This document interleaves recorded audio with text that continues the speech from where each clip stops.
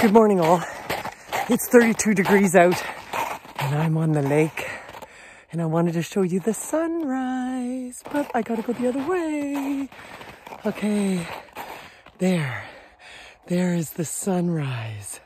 And I just wanted to say that yesterday was the day that the creation of my brother Wayne Clinton Woodcock came into the world in this earthly status, and he is now deceased. And so yesterday, in ritual of him on my walk, I thought I'd think about all the things he taught me that were life-changing. That's how many things he taught me that were life-changing, is that it took me probably the whole walk. I'm going to try to remember a few here for you today. And the one that made me think of it today was that he taught me to look up. And he taught that metaphorically, but also realistically and literally. Because he was the man who, without exaggeration, 3 children. I know it's like to have 2 and to be exhausted and to want to do these things, but you don't always get to them. And that is, he's the one with 3 children that would encourage other brothers and sisters and their children to take the mattress outside at night and lay underneath the stars and look at the vastness of which we have came. And that man had a sense of home right from the beginning, and that's a whole other story, but he also taught me that. What is the sense of home? And home is wherever you are, of course. And so he taught me to look up, and also to look up with your heart, and to always have hope. That man had a sense of humor. Carol Burnett said, hurt plus time equals humor. And life comes to get us. There's no one who is exempt from trouble and from hurt and from pain and from sorrow, because that's the other side of love. So how can you love all these lovely, beautiful people and things and not hurt for them at the same time? And but he taught me how to have hope through that hurt.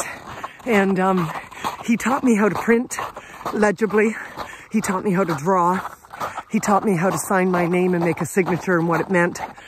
He taught me how to not doubt, because doubt is the slaying serial killer of all hopes and dreams.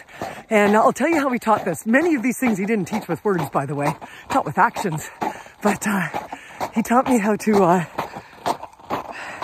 not doubt by, he could come routinely. Now, granted, he was talented, but he could come routinely in the window, or in the door, I mean.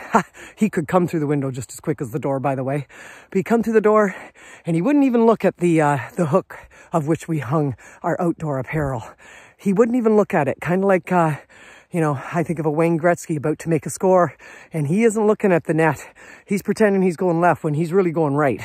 And so it gets all those doubts off your scent when you just keep your heart on what it is that you desire. And he would flick his hat, and undoubtedly it would land on the hook. And what he taught me in that is, you just expect it's going to happen, because that's what you're willing to happen. And of course, we're learning so much more about the biology behind such things. What else did he teach me I have to think about? He taught me that the finish line is perhaps more important than the start line. And it's always important to plan your exit. Whatever you get into, it's easy to get into things. All you got to do is plan your exit. How are you going to get out of this business if it fails? Kind of thing. Preparation is 90% of success. So he taught me that, but he also taught me, literally, when you're running a race, when you get to the finish line, that's when you're starting. That's when you're turning it on. And he always saved a little bit in the tank, and he taught you that. You save a little bit in the tank, and just when you think you're about to make it to the net, and you're about to score, and he's the defenseman or whatever, and he's back check you, he's got a lot in the tank yet, and he turns it on like he hasn't even started. Now again, he was talented, but anyway, so the other thing he taught me is it doesn't matter what your position is. I mean, this is all written through stories of time, of course, and that is we have a purpose, and it's important what our purpose is. And his way of teaching me that was, I was a little girl and I played hockey with grown men, but he taught me I have a role to play, and it was an important role.